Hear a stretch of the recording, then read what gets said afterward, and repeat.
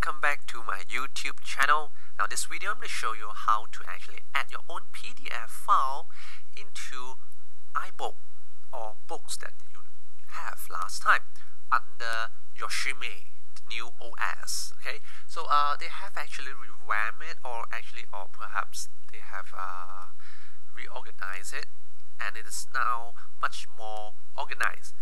Instead of last time here, this is iTune. Instead of just click and drag into the area last time I used to do it. Okay, I made a video even last time.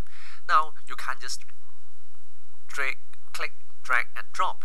Okay, there's no way for you to do it this time now. Okay, so previously I've synced 4 books with my iPad. Now my iPad is actually wirelessly synced to my desktop. So when I press on the iPad, then it appears here. Click on books. These are the 4 books available in my iPad. But if you want to add in more PDF file, which I've created myself as a note, you can't just click and drag into here. But all you need to do is you can either go search for iBook. Okay, this is the one. Okay, it's actually another apps. Okay, you may actually find it from Launchpad if you want. It's actually in Launchpad, or you just search for it and it pops up. So this new apps they have in Yoshimi that will actually sync with iTune. So in order for you to add in more PDF file in your iPad, so all you do is you open up iBook, then you click your PDF file, click, drag, and then drop, and this is how you add it.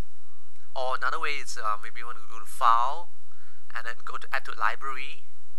Then you navigate to the folder that you have saved your PDF file.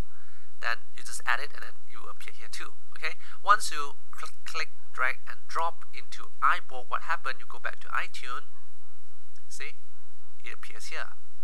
You may click this video, stop this video, and then rewind to the previous beat. There are only 1, 2, 3, 4 previously.